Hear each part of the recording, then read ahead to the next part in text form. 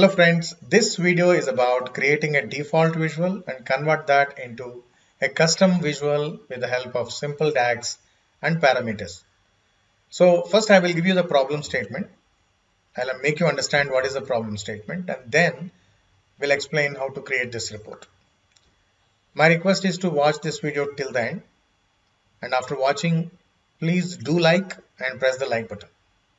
And then if you have not yet subscribed, please do subscribe and share with many of your friends and colleagues. Now let me jump into the problem statement. So I have a chart which is a bar chart. Why bar chart? Bar chart can handle labels in a better way. That is the reason I have selected the bar chart, and in that I have 12 months data, January to December for 2018, because I have selected that year. But my customer wants to see only the latest few months. For example, he wants to see from September till December, or maybe August till December, oldest to latest, only few. So I need to control that. So with a regular visual, it is not possible. Obviously, you need to have a DAX and also you need to have a parameter. I've already created that. If you look at, there is a slicer. In that slicer, I have the value currently 12. So that is enabling me to see only 12 months. So let me change this to 8. And automatically my chart will show the number of months, 8 months, and then accordingly the respective values from May to December latest. And also I have created a card which is showing the value of total 8 months value and percentage of those 8 months value against my total revenue and total revenue. So this is what we are going to create in this video. So please do watch till the end.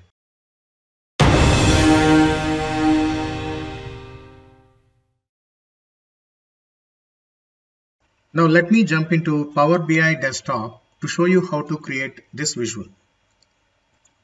I've taken sales data and created few basic measures like total sales and last year sales. Now total sales is where I can show my 12 months of latest selection. Last year will be previous year data.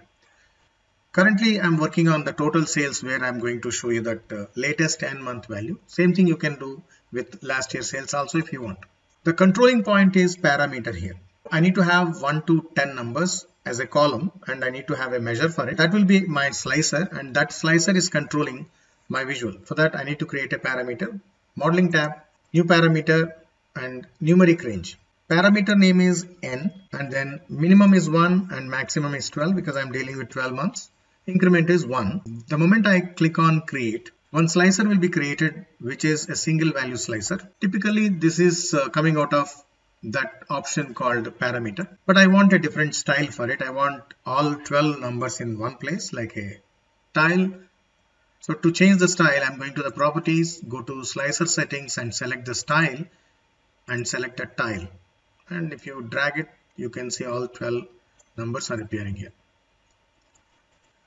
Now if I create a regular chart, for example, if I just add bar chart and in the y-axis I want to use month and year together, and then total sales in the x-axis, it's a regular chart. This is not going to help me. So I'll just remove total sales. So I need to have a modified value which is coming out of a logical expression. For that need to create a measure. Measure name is latest 10 months sales. It's a logical expression. If selected value month and month number alone, here I need to compare this number with another number, so I need to have number only, but not a problem. Month number directly represents month year column also in the date table. Greater than means whatever month I am selecting in the chart should be greater than 12 minus the value what is getting generated from this parameter is n value, and then only the value should appear. What is this n value? If you look at my table, that n table, two fields are created. One is a calculated column, second is a measure. So this measure is actually controlling. So whatever value you select in the slicer will be the n value. For example, if I select 2, the n value will be 2.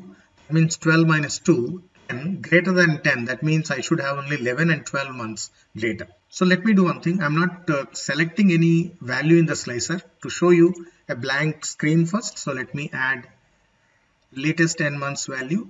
Currently this chart is not showing anything. But the moment I select a value in the slicer, then only I will be able to see that I'm selecting 2. So what is the meaning of that? I need to see only December and November, right? Let me select 2. Now you can see only November and December. And what is this formula is talking about? The same. Whatever months I am selecting should be greater than 12, the total numbers, minus the n value is 2, 10. So greater than 10 is nothing but 11 and 12. And if I select 5, you will see basically 5 latest months. So December to August or August to December, whatever it is. But we are not yet done. Please stay back. Reason, if I add a card visual, then the problem comes. This measure is not generating any grand total. It is just working on a row level.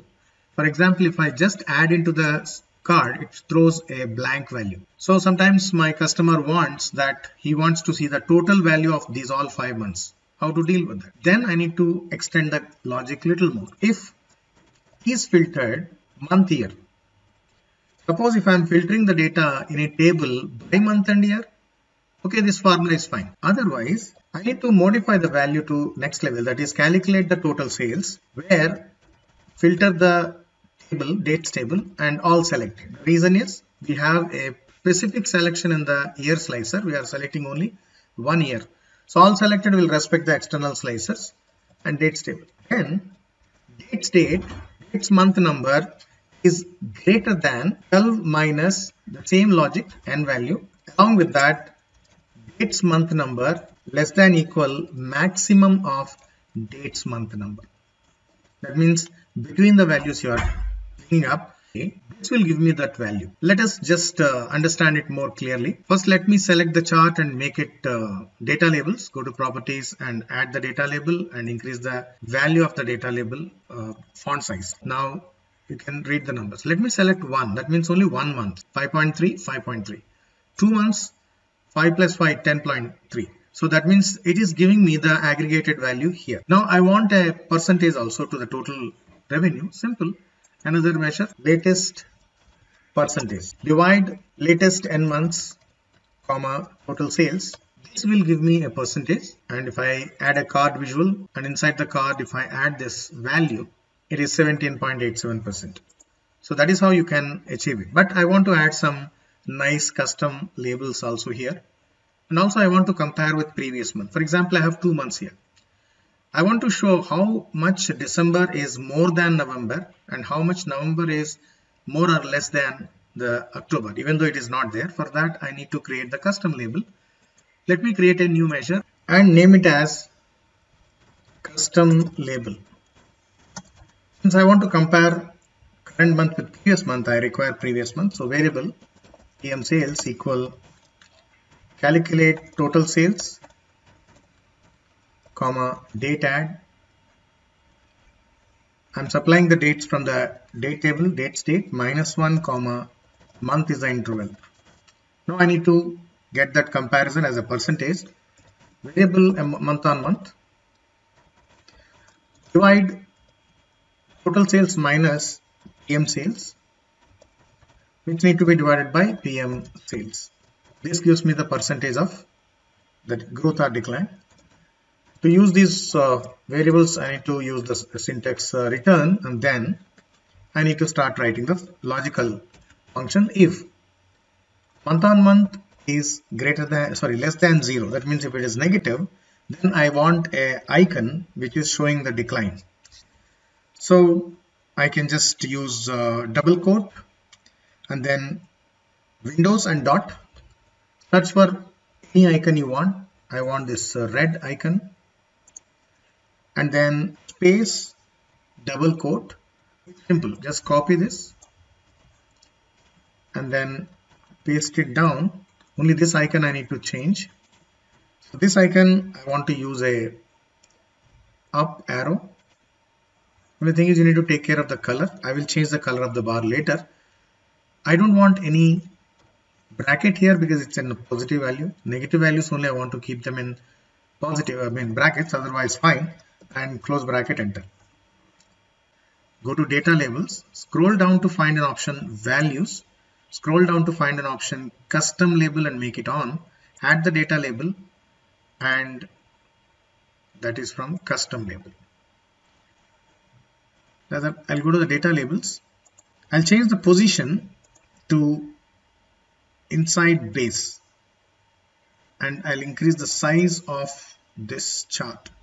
I hope you like this video. Please don't forget to press the like button, share button also.